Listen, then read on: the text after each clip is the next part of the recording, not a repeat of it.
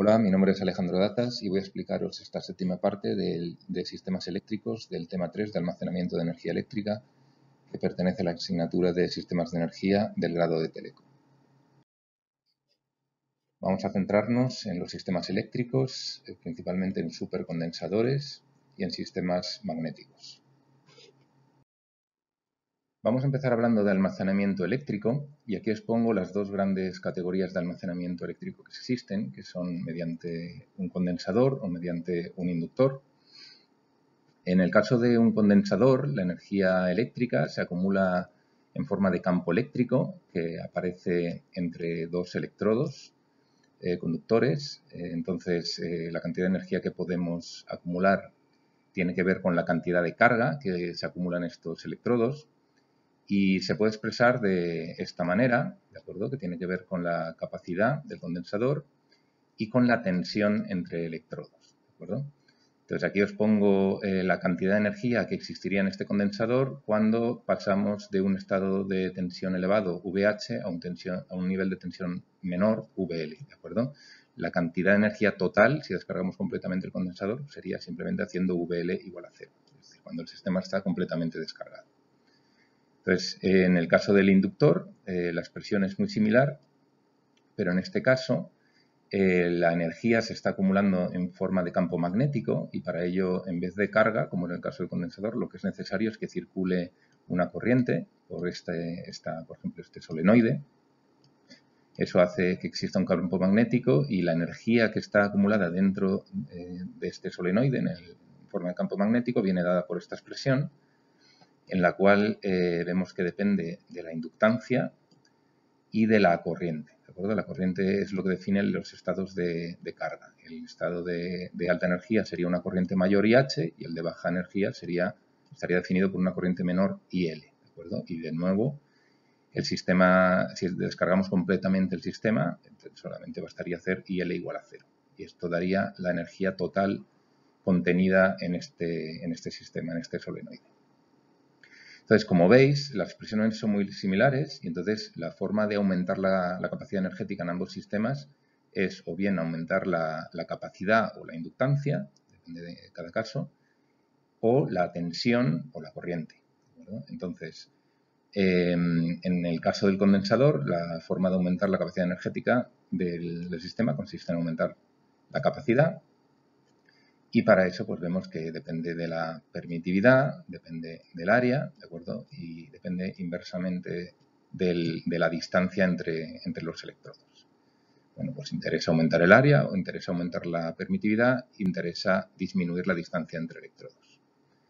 En el caso del solenoide vemos que la inductancia depende de la permitividad magnética, ¿de acuerdo? Del número de espiras del área que se forma por estas espiras, ¿de acuerdo? La sección que forma las espiras en el solenoide y de la distancia, ¿de acuerdo? Entonces, bueno, pues vemos que para aumentar la inductancia, es decir, aumentar la capacidad de almacenamiento, pues es necesario aumentar el área, aumentar el número de espiras, la permitividad magnética, ¿de acuerdo? Y reducir la distancia, es decir, hacer el solenoide lo más corto posible, o sea, digamos, hacer muchas espiras muy empaquetadas.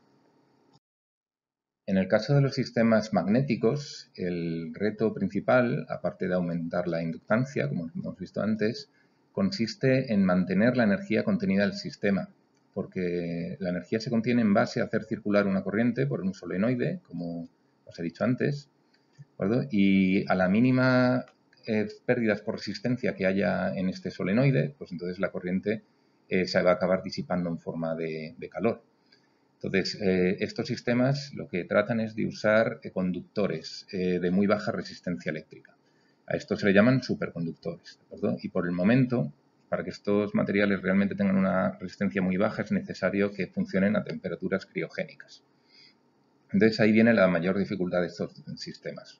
Podéis ver en estas dos fotografías que son sistemas en los que se hace circular nitrógeno líquido para que estén operando a menos 200 grados centígrados y eso permite que el conductor que se usa para el solenoide, que podéis ver en esta figura, pues tenga una resistencia muy baja.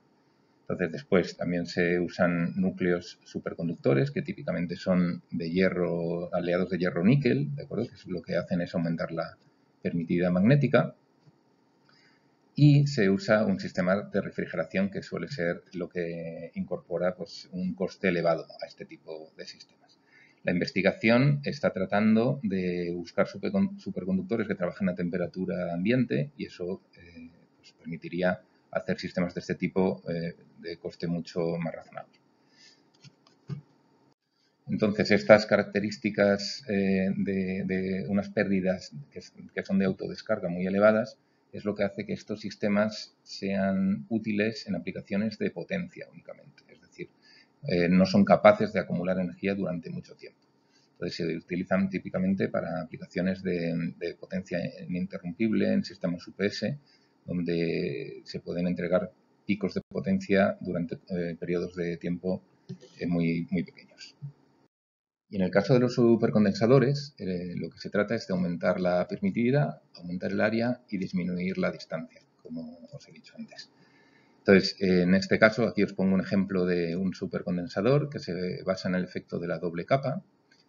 En este caso se usa un electrolito que tiene iones y cationes. Entonces, cuando aplicamos una tensión en los electrodos, lo que ocurre es que se disocia este electrolito, entonces la carga negativa pasa hacia el electrodo positivo y la carga positiva se dirige hacia el electrodo negativo.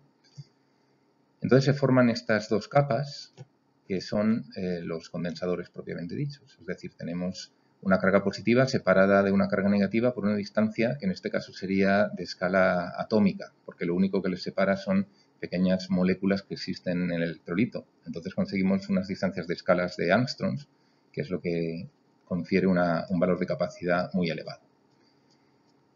Y después está el tema del área. Para aumentar el área, lo que se hace, en este caso, pues aquí veis a la derecha, es enrollar los electrodos y electrolito en esta forma cilíndrica, de forma que hemos aumentado mucho el área efectiva del condensador. Y también se utilizan electrodos porosos, como podéis ver aquí.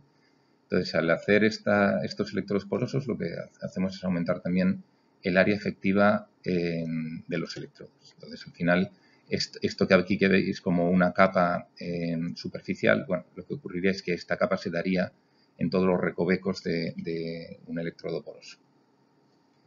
Entonces, estos sistemas almacenan energía en función de la superficie, es decir, porque la carga se va a distribuir en toda la superficie y esta es la principal diferencia respecto a un sistema electrolítico, como veremos, por ejemplo, las baterías de ion litio, que almacenan en todo el volumen de los electrodos. Entonces, en este caso, como la carga está disponible en la superficie, lo que es posible es extraerla muy rápidamente.